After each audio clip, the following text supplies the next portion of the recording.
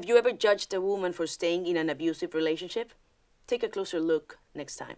You wouldn't understand it unless you lived it. The cycle of violence makes it hard for those who receive abuse to leave because of an uneven power dynamic.